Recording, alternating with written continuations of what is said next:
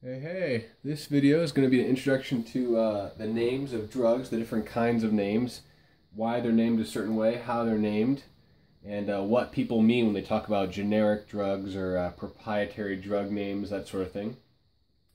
I'm going to talk about this in chronological order, so just kind of an order that makes sense. Now there's four kinds of drug names we're going to talk about, those being the chemical name, the company name, the brand name, and the generic name. And if you know anything about the pharmaceutical industry, you'll see that those four naming systems are kind of follow the development of a drug and the drug's lifespan. So let's start. Remember, the first one I said was chemical. Now the chemical name of a drug is like when that organic chemist or that scientist behind the drug originally comes up with the idea of what the drug's going to be. So like, hey, I think that if we made a drug or a chemical that was like this, it might treat, rheumatoid arthritis or whatever. They get this idea, whether based on previous research or it's just a novel idea or whatever. And so the chemical names are going to sound pretty similar to the names of drugs that you learned in organic chemistry if you've taken that course. A lot of them resemble the IUPAC, which is like an international naming system. And so for drugs, so the idea is that anybody around the world could have this name, this chemical name, and then could recreate through organic synthesis or organic changes, could then recreate this drug if they had this name. So you're going to see things like like 2,6-dioxy, that this long commas and hyphenated name. Some of them are quite long. Some of them are like a paragraph long of numbers and letters like this. Look at the IUPAC, IUPAC, the international naming system, and that'll give you a pretty good idea of what to expect from a chemical name. So we have this scientist.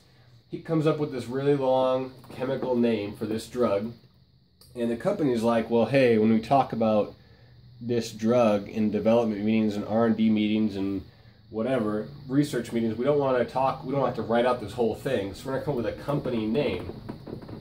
But we don't really know if this drug is going to be successful or not, so we're just going to give it like a coded name. And that way, if there's espionage or whatever, people will have no idea what we're talking about too. So like they might call it like T126, and this means something different to each company. So like T might be a code and 126 might be like a batch number. Like 125 didn't work and all the ones before it, so now we're on batch 126 and it's working well. And so this company could write an email with multiple drugs in that email without having to write the paragraph long chemical name in place of each one of those. Okay, so let's say that this drug is working great, we're ready for clinical trials, and we're ready to sell it. Well, now you have a brand. And the way to remember what brand is it's the proprietary name, like Gucci, or like Dolce or that sort of thing. These brands are like the expensive names. So these are like these aren't like the generics yet. These are like names that are specific to the company, specific to this drug, and it's proprietary. So only they can sell it. We'll talk about that here in a little bit, but the one I'm going to use as an example is Tylenol. So people usually use Tylenol interchangeably, thinking that Tylenol is the name of a drug or a chemical name or a generic name, but it's actually the Johnson & Johnson, it's a subsidiary company of Johnson & Johnson. They own that brand name. So for a while, when it first came out, they were the only ones that could make this drug, and it could only go by this name. Now after so many years, depends on the country that you're in and what kind of drug it is and whatever, a cheaper form of the drug comes out called a generic. And why is it cheaper? Well, because now the patent has run out on the drug, so anybody can make it. So like after Johnson & Johnson's patent on Tylenol ran out because they had discovered it, so they had proprietary rights over it, then every drug company out there, so like Pfizer for example, could look up and be like, oh, that chemical structure is this, blah blah blah, this paragraph long thing. Dude, we can make that and we could sell that at half the cost that Tylenol is. Walmart makes its own kind of Tylenol now. That's you can buy it anywhere. And so that generic name is then going to be not a brand name,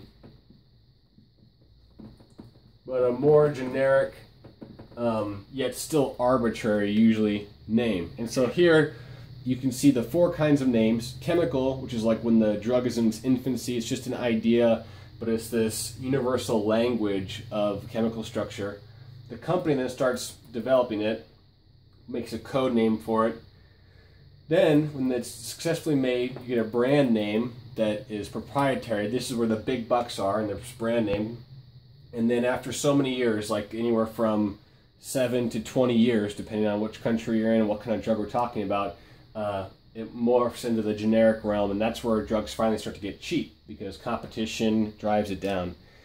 Kind of some fun facts. The average cost it takes to get a drug from this idea to this brand name is anywhere from $100 million to $350 million per drug. And then another interesting thing is some of the most expensive drugs out there right now are called Biologics, and a lot of them go by these brand names because they're all really new.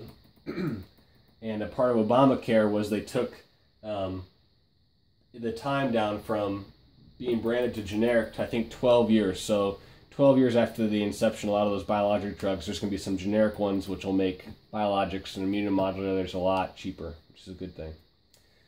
All right, that's an introduction to drug names: chemical, company, brand, and generic. Thanks.